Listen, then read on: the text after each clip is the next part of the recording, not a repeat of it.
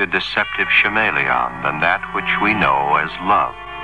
For love and hate are kindred things, each bound by the tensile strength of a silken cord that slowly but inevitably strangles those caught in the web of obsession. And so the story of Surrender Is Farewell, starring Joan Loring.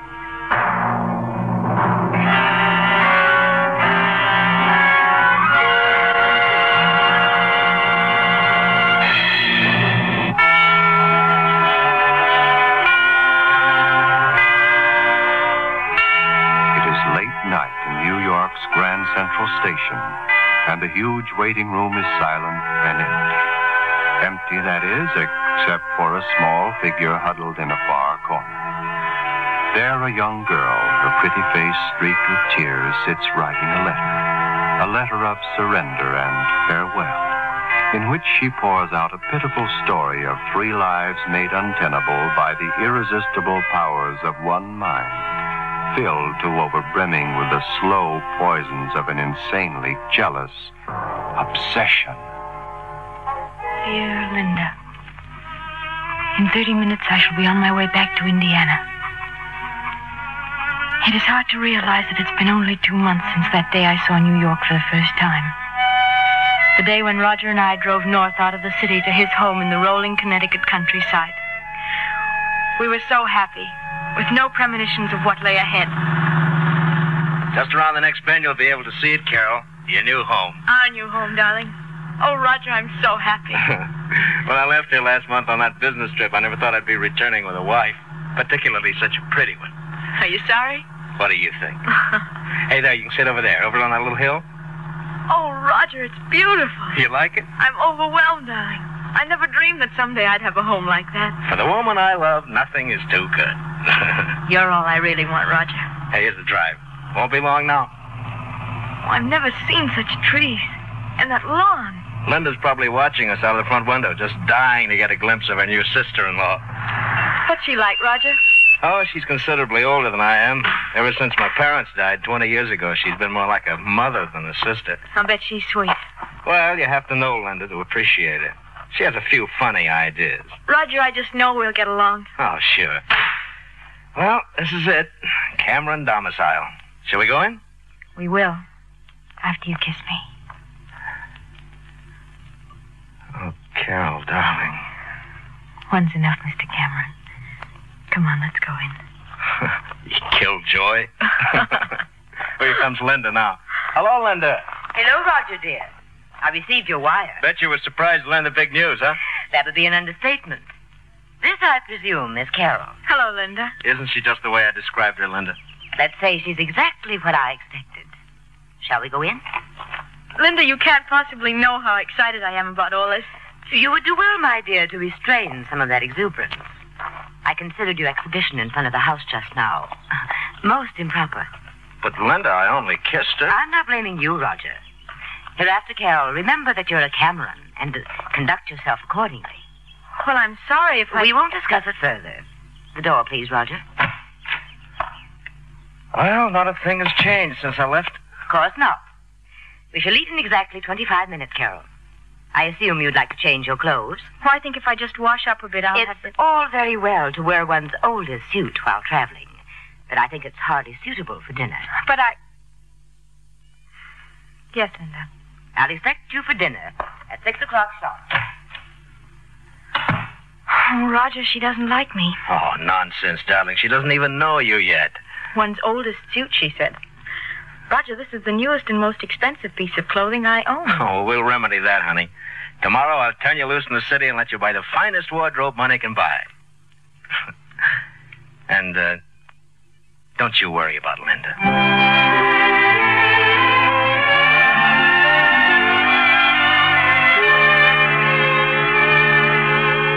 But I did worry about you, Linda.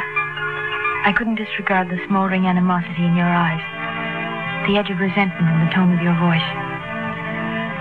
I tried at first to tell myself that I was merely imagining things, but the next morning after Roger had left for his office...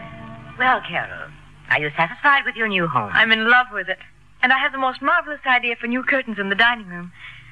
New curtains? Mm-hmm. I thought yellow would be nice, To replace those rather drab maroon ones. I selected those maroon curtains, Carol. I furnished this house from carpets to kitchenware, and nothing will be changed. But, Linda, I am Roger's wife now. We may as well get one thing straight at the outset, Carol. I've been running this house for Roger for 20 years, and I don't intend to stop now. All right, Linda. We won't argue about it today. Nor any other day. I thought you were going shopping. I am. I was just about to get ready.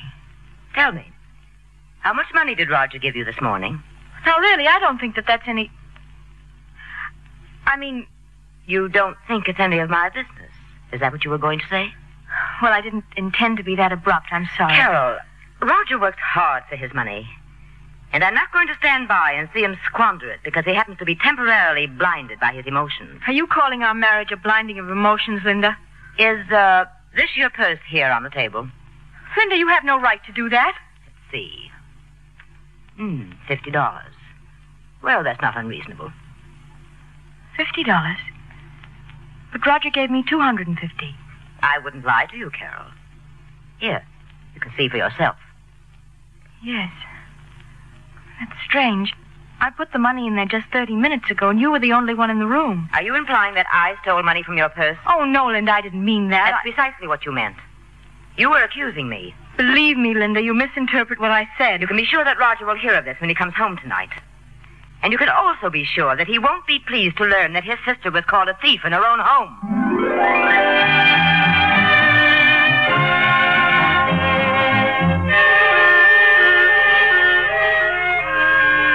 I was confused and unhappy.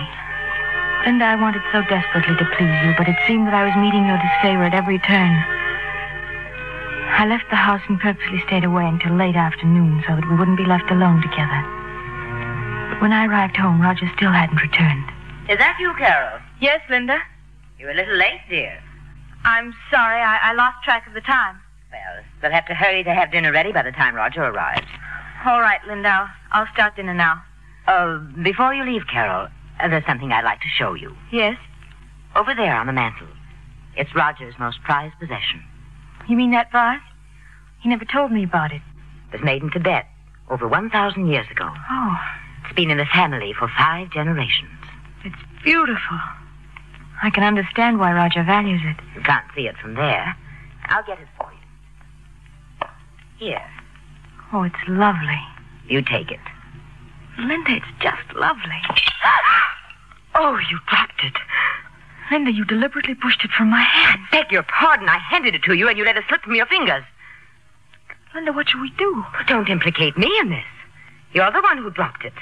How can I ever face Roger with... You'd better have a good story. I'll have to confess that I did it. Don't be a fool. It'll be far better if Roger never knew what happened. But I couldn't lie to him. If you value your marriage, you'll do as I say. You can let him think that it was stolen. Yes, that's it. No, Linda, I can't. You must. Here, I'll help pick up the pieces. I just don't know what to do. Not in the wastebasket, Carol. You'll see them in there. But, Linda, I don't think... Put the pieces in the pockets of your suit. Like this. You can dispose of them later. Please, this isn't right. Hurry, you'll be home in a minute. Hello there. Say, what are you two up to? Roger... Carol, the vase. She dropped it, Roger. I told her it was valuable, but... Oh, darling, I'm so Carol, sorry. weren't you putting the broken pieces in your pockets? Please, Roger, I can explain to you. She was trying to escape blame, Roger. She thought if she hid the evidence that you'd think it was stolen. No, I can't believe it. Is that true, Carol? No, Roger. I mean... Oh, darling... What about it, Linda? You can see for yourself what she was doing. That should be proof. Roger, listen to me. I'd rather not talk about it now, Carol. I can only say that I never thought you'd try to deceive me like this. It would have been a clever ruse, but it just didn't work. Please, Linda. I think you should also know, Roger, that she lost $200 of that money you gave her, and then accused me of stealing it. Accused you? Carol, what's happened to you? It was just a misunderstanding, Roger. This has all been a misunderstanding. Excuse me. I won't be down for dinner. Roger, please wait. Too late now, Carol.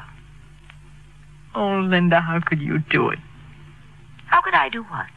You intentionally created that situation. Why? Why do you dislike me so? All I want is an opportunity to make Roger happy. Happy? What do you know about the kind of life Roger should have? Everything Roger is today he owes to me. And everything he will be shall be the result of my guidance. My guidance, Carol. But I'm not standing in his way. Don't interrupt me. He married you under the stress of an emotion he naively calls love. But why are you so opposed to me? What possible good can you ever do him? You have no money, no connections, no standing.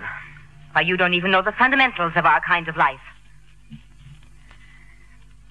What are you going to do? I'm going to smash you, Carol. And when I get through, you'll regret the day that you had the audacity to enter his life.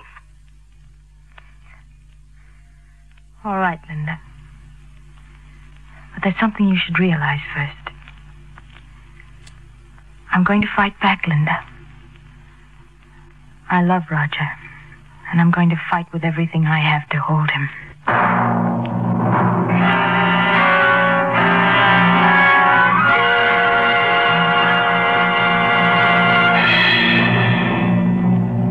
Returning now to our story of obsession, Surrender is Farewell, starring Joan Loring.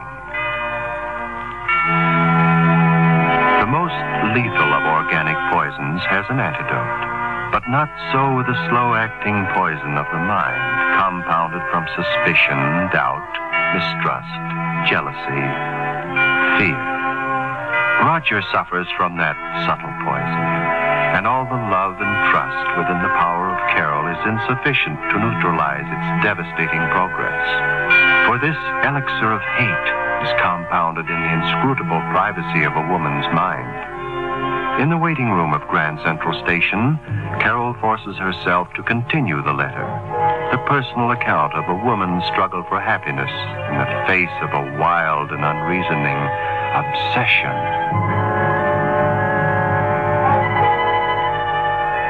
I should have known better than to try to fight you, Linda.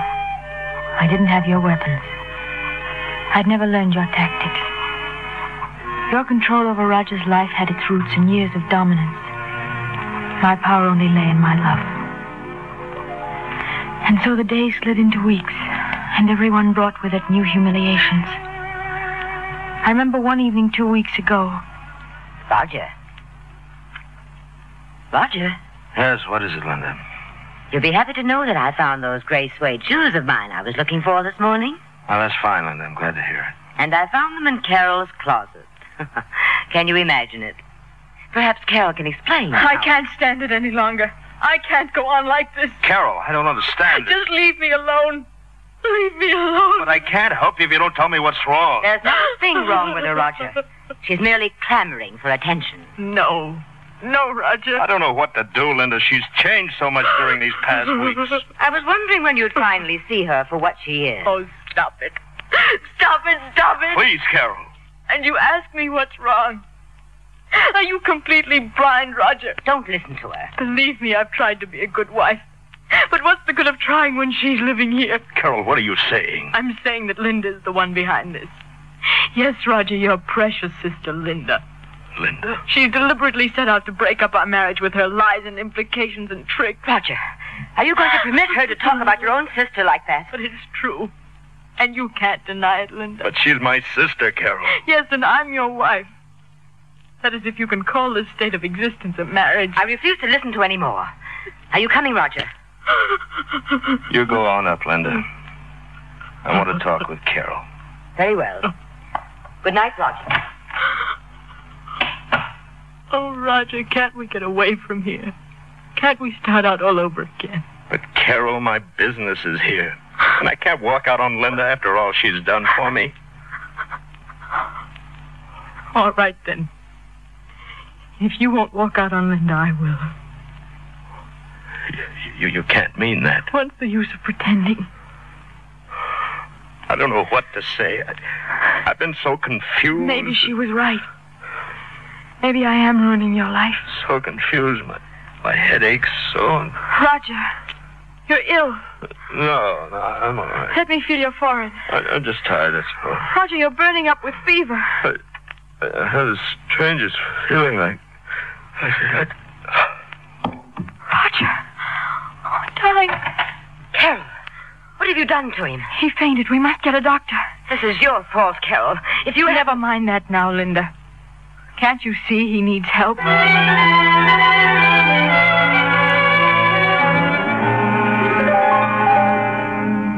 He's resting quietly now. Is it serious, Doctor? Well, it could very easily turn into pneumonia.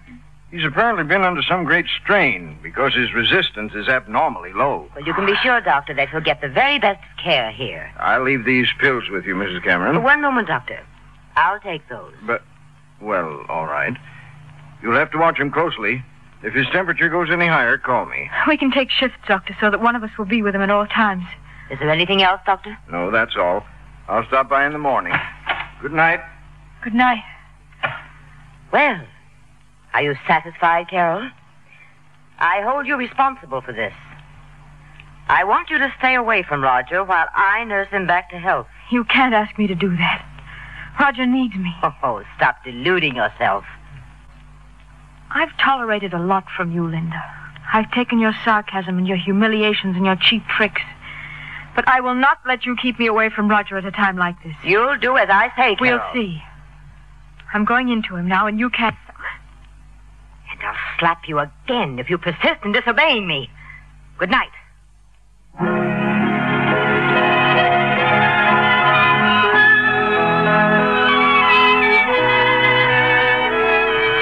During the next 2 days, you never left Roger's bedside, blocking me whenever I tried to see him. For the first time, I began to doubt myself. Was it true that Roger no longer needed me? On the third evening, we had our first hope that he might recover. It was a black, stormy night, and you were just starting up the stairs to Roger's room. Carol, hurry. Linda, what is it? I don't know. I thought for a moment I was going to faint. It's no wonder you haven't slept for 2 nights. Pain cuts right across my eyes. Linda, you've worked until you're ill. I'm going to put you to bed. No, I must go to Roger. Don't worry about that now. Here, I'll take you to your room, and then I'll call the doctor. I'm so tired. Come on.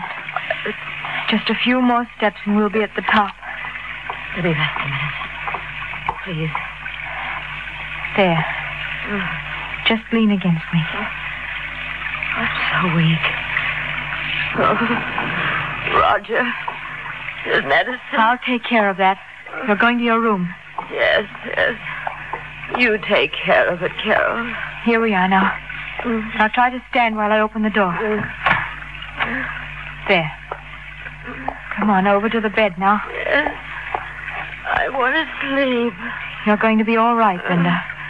Just lie there while I call the doctor. Hello, operator. Operator. Oh. Linda, the storm must have blown the lines down. I'm going out to get him. But you can't drive. I'll walk. It's 2 miles. I ran down the stairs, put on my coat, and started out the door. Then I realized I was the only one. The only one who could help you. No one would ever blame me if I didn't go out on a night like that. It was my one chance to get you out of my life. My one chance for a happy marriage with Roger. Why should I sacrifice my whole future for a person who'd given me nothing but pain? I hesitated a moment longer. And then I made my decision.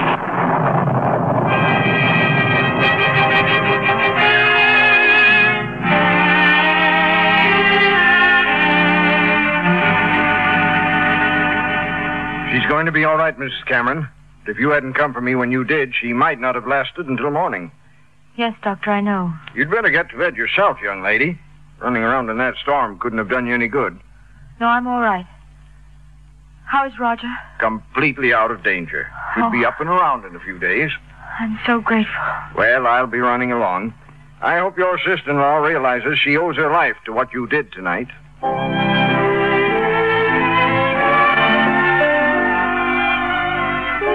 I should have known, Linda, that nothing could ever straighten out that strange warp in your mind. But I did hope. I hoped and prayed that things would be different. only to have those hopes smashed when I overheard you and Roger talking this afternoon. But you can't be serious about this, Linda, not after what's happened. We shouldn't have waited this long. If you weren't such an idealist, you'd understand. Well, I don't understand. I don't understand why the two of you can't live together in the same house. You know how it's been these past 2 months since Carol arrived. I tell you, the situation is impossible. But it's not fair of you to expect me to treat someone I love in that fashion. My mind's made up. Do you want me to tell Carol? I don't know what she'll think. That makes no difference. This is for your own good, Roger.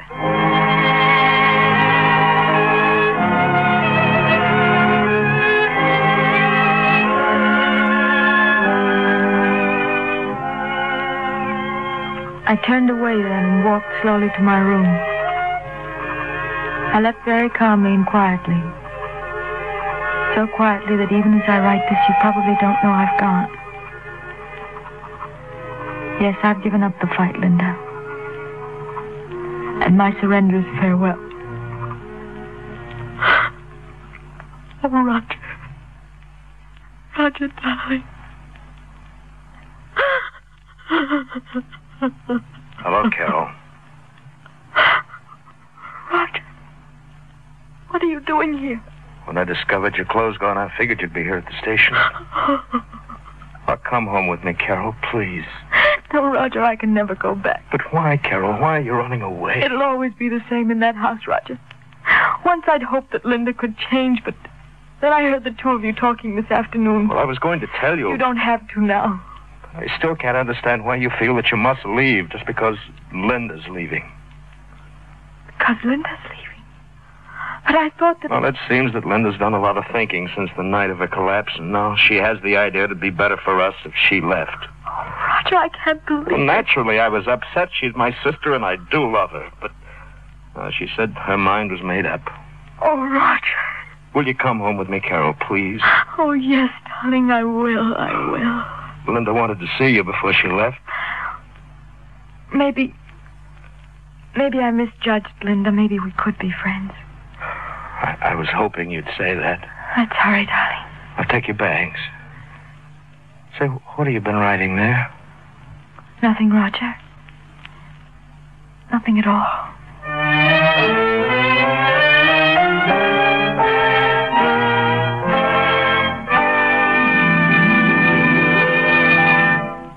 You have been listening to Obsession.